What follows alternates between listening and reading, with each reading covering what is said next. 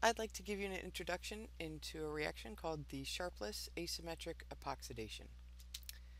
This method was developed by Barry Sharpless, who shared the Nobel Prize in Chemistry in 2001 with Knowles and Noyori. All three of these chemists were recognized for their work in asymmetric synthetic methods. And actually, Dr. Sharpless and I go way back. I met him in Orlando at the ACS meeting last year. So this method was introduced in 1980. He published an article in JACS called The First Practical Method for Asymmetric Epoxidation. And there's a picture of it here. So what we have is an allylic alcohol. That's the substrate that undergoes the epoxidation reaction.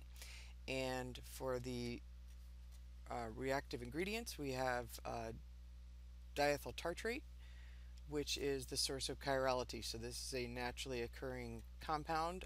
Tartaric acid is this 4-carbon substrate in the middle here, and this is the diethyl ester of tartaric acid. So it's called diethyl tartrate, and the plus enantiomer is the naturally occurring one. And this forms a complex with titanium isopropoxide. In the method introduced in 1980, both of these catalysts were used stoichiometrically. So in other words, a full equivalent of each of these was required for each equivalent of the allylic alcohol. And the oxidizing agent, which is shown here, is tert-butyl hydroperoxide, or TBHP for short, and that is the oxidizing agent. So if you remember, peroxide is typically the type of reagent we use for doing an epoxidation reaction, but when we do it in the presence of a chiral environment and with a chiral catalyst, we can do so enantioselectively. So here's some data from the 1980 article. It was by Sharpless and Katsuki. And so you can see there's a variety here of allylic alcohols that were used, and here's the epoxy alcohol that was generated, the chiral one. And what you'll notice is that even when there's two alkenes that are available, it's only the allylic alcohol that gets oxidized, that gets epoxidized. So here there's allylic alcohol, here's an allylic alcohol, so the other alkene is not reacting. And the others you can see are allylic alcohols as well, but they have some cis, they have trans, they have tri-substituted, so there's a nice variety of allylic alcohols that were used. The yields are reasonable, and the percent EE, the enantiomeric excess, is also quite good, and there were a couple methods that were used to determine the EE. This is always a challenge because in every way both enantiomers are identical, and so how do we differentiate between them, and how do we determine whether or not our reaction occurred enantioselectively? And there are some very good NMR methods, and Sharpless employed a few of them. One of them is to use a europium reagent that's described as a shift reagent. So the acetate of the product was formed, so each of these epoxides was converted to the acetate, and then by using a shift reagent, it causes the chemical shifts to move, the signals to move to different chemical shifts, and if we add in enough of the shift reagent, we'll actually see the two enantiomers will resolve, and you can then look at the integration of those peaks and determine what the ratio is. Another method is the M here, so used for the europium method, and the M is for the using MTPA, also known as Mosher's ester. This is Mosher's acid, and so this is a chiral acid, and so if you combine that with the alcohol to make an ester, you've now made diastereomers when you combine them with both enantiomers, and so that's another way to identify each enantiomer in the NMR. So both of these methods were used to determine the EEs in this article. Now, how can you predict the product of a Sharpless asymmetric epoxidation, or when you're planning a synthesis, how do you know which enantiomer of the diethyl tartrate to use, because the plus enantiomer is the naturally occurring one. That's the structure down here. And this is prepared from tartaric acid, so it's much, much less expensive. And so if it's possible to use that in your synthesis in any way, that would be great. So if the alcohol, the allylic alcohol, is held in this orientation, so the alkene is kind of horizontal left to right, and the CH2OH is down in this bottom right hand quadrant, then the rule is that the plus tartrate, the naturally occurring one, attacks from the top face, and I get the epoxide pointing up here, or as a wedge on this line drawing. And if I use the opposite enantiomer, then I can actually select for the other enantiomer of the product. So that's the minus diethyl tartrate.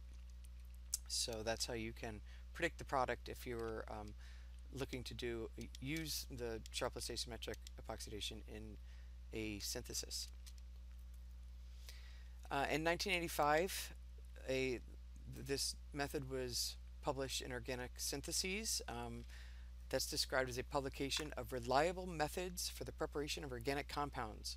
So this procedure was published in 1985. You could go to the website orgsyn.org, and you could search on structure and see if there's a procedure in there. But what they have is very detailed experimental procedures with very useful notes and advice and comments. So procedures, after they're developed, they're submitted and they're actually checked before they're published. So it's a great place to go for experimental procedures. In this article in 1985, Sharpless noted some limitations of the method. So in one case, if you have, this is coming from the dye-substituted allylic alcohol, and so if you have this generally dye-substituted case, you have a primary carbon right here, and so that makes it somewhat susceptible to nucleophilic attack, and so they had to be kind of careful with their workup and handling this, because it's subject to ring opening. In case 2 here, if this Y group is something that could stabilize a carbocation, then again epoxide ring opening at carbon 3 can occur, because that carbocation would be stabilized. And then finally, if you had a chain here, and somewhere off on at the end of that chain, 5 or 6 atoms away, if you had an atom that could be potentially nucleophilic, then that could cause an intramolecular ring opening. So those are some issues that had been encountered over the years that they had been working on this reaction. And then finally, it was noted that if you had very small epoxides, if there's only 3 or 4 carbon atoms, then those were typically water soluble, and that made them difficult to isolate. In 1987, Sharpless published a modified procedure, and a big improvement that was made was by the use of molecular sieves that were zeolites, and these were added to remove trace amounts of water, because it was observed that water would deactivate the titanium catalyst, and so that really helped make the reaction go much more efficiently. And in doing that, they were able to lower the amount of catalyst needed to just 5% of the titanium, and slightly more of the tartrate, but still a very small amount. So remember, it was stoichiometric when it was first introduced in 1980, and these optimized conditions allows for much less catalyst being used.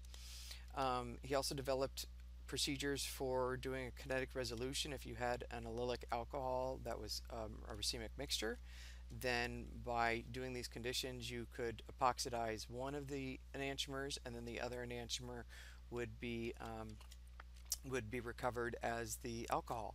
And so you would get the R alcohol out, and the S alcohol would undergo the epoxidation. So that's described as a kinetic resolution, and that way you can utilize both enantiomers of a racemic alcohol. And he also came up with some solutions for those water-soluble products by derivatizing them in situ. So as the product was formed, instead of trying to isolate the allylic epoxide, the epoxy alcohol, in situ they figured out ways to convert that alcohol to either the tosylate, or maybe a sol ether, or benzoyl, paranitrobenzoyl ester, and so that would make it less water soluble and able to isolate. So here's some data from that article from 1987. The reference is up here. And so you could see, again, a lot of examples. Trans disubstituted epoxides could be made. Cis disubstituted alkenes as substrates. Again, that gem disubstituted, they kind of figured out how to do that in real good yields, real good EEs all across. Tri-substituted and so on. You can see that now they're adding sieves, either 3 or 4 angstrom sieves, even 5 angstrom sieves worked. And the catalyst is now down to 5 and 6%. Notice again a slight excess of the of the of the tartrate is required, works the best. Some reactions are a little slower, more difficult. They needed a higher amount of the catalyst, but still far improved, much more better optimized than in the when it was first introduced. And a few different tartrate esters. You could either use DET, which is the diethyl tartrate, or DIPT stands for diisopropyl tartrate. So both of those work.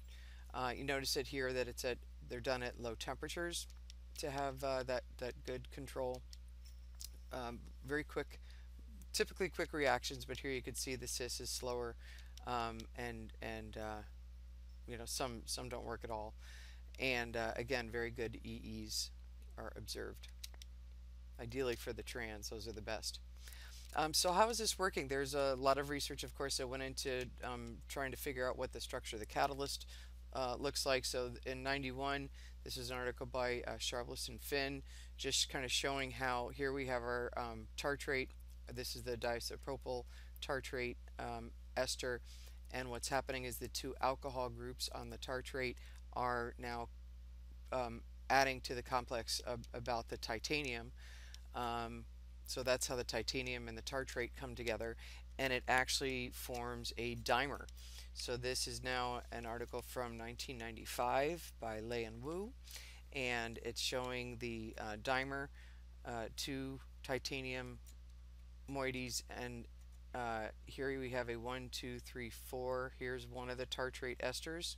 So the 2 alcohol groups are now complexed with the titaniums, and one of the carbonyls is also reaching over and coordinating with the titanium.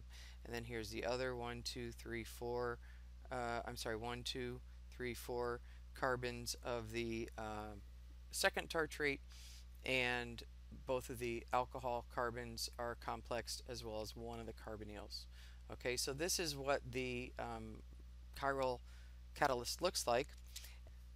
We could see that it's complexing with the allylic alcohol here, as well as the peroxide. Here's the 2 oxygens of the peroxide. This is a methyl peroxide instead of a terbutyl peroxide. But then they modeled different ways of having the allylic alcohol complex in this direction or that direction. There was 2 other possibilities, and then when they brought everything together, this has a lot more. This is kind of a simplified drawing here, but when you add in everything, they determined that having the allylic alcohol in this orientation right here had the lowest energy, that was the most stable, and so that was the one that actually leads to the predicted product. And now the peroxide delivers the oxygen to this face of the alkene preferentially, and that's how we end up with the asymmetric synthesis.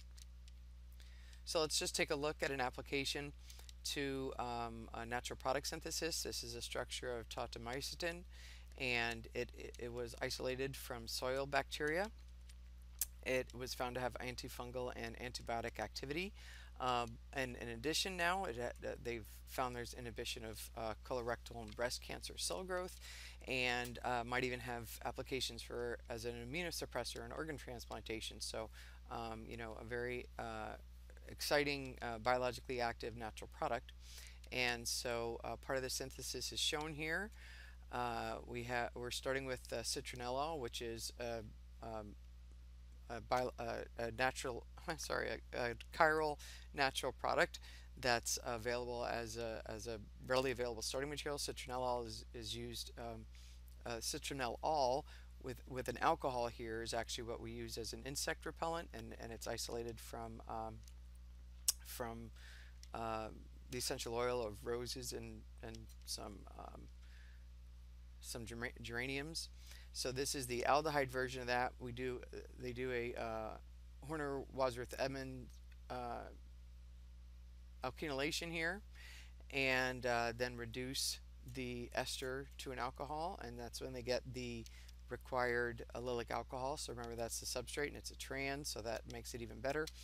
And so here is our Sharpless Asymmetric uh, Epoxidation. So they use the naturally occurring tartrate derivative, the diisopropyl tartrate, and here's our titanium isopropoxide, terbutyl hydroperoxide. There's our molecular sieves. We're doing it at a cold temperature, and we get out the epoxide. Because we're using the plus, it's the wedged epoxide coming from the top, like the model we looked at before. Because this already has a chiral center, we're not going to be reporting the selectivity here in terms of an enantiomeric excess, because the two possible epoxides are actually going to be diastereomers of each other. So what's shown here is the DR, the diastereomeric ratio of 16:1.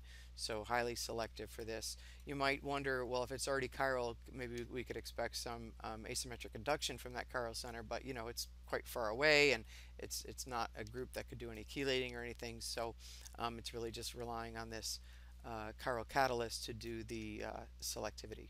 So thank you for joining me for a brief introduction into the Sharpless asymmetric epoxidation reaction.